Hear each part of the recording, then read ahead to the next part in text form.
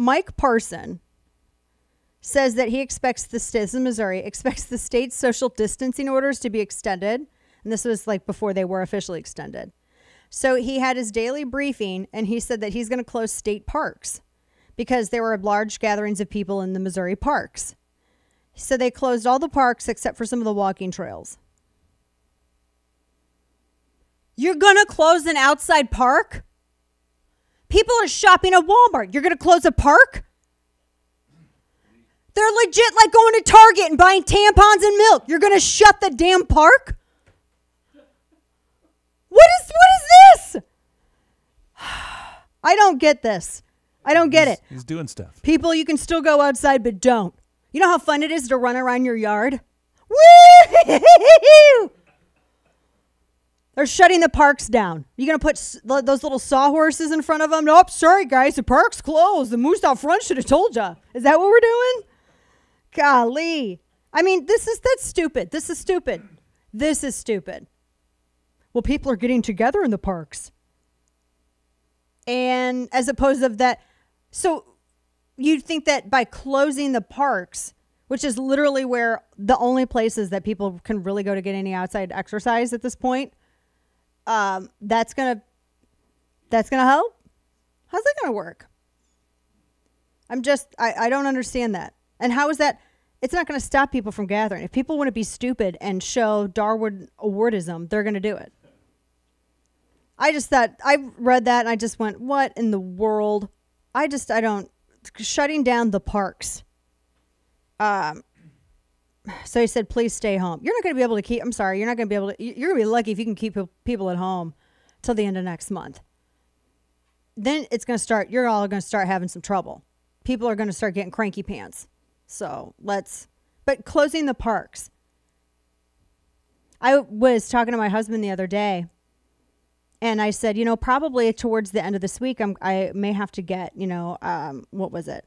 I may have to pick up, not eggs. I may have to get some whole milk.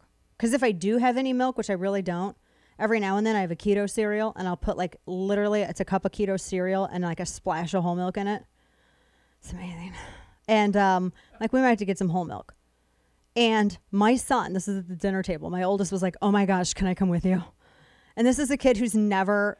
I think the reason, full honesty, that they hate the grocery stores is because when they were younger, as a part of homeschooling, they were in charge of the grocery budget and they had to plan the budget and do the math for all the meals. And so as a result, they hate it. They do not like going to the store. And I'm like, great, I ruined but at least they know how to budget and they know how to do that. They hate going to the store, but at least they know how to do it. I mean, he was so excited. He looked up and he goes, can I go with you? And my youngest goes, are you just going for milk? And I'm like, I don't know if I can take buddies. I don't know if that's how that works. I mean, can you? I don't know.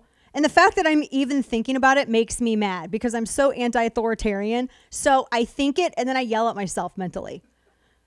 I'll be like, can I even take a buddy? And then the other part of my brain that's made of American flag and liberty screams at myself like, what do you mean? Can you take a buddy? You can do what you want. And that's... So I have that little person sitting on my shoulder. I have the little cautious Dana over here. And then I have the little person who's basically Joe Exotic sitting on my shoulder. And I'm like, so it's like a field trip to get out. But then when my son saw when I came in from going to the doctor and I was like, stay away from me. I have to decontaminate. I literally yelled this in my house. And I went through my whole thing.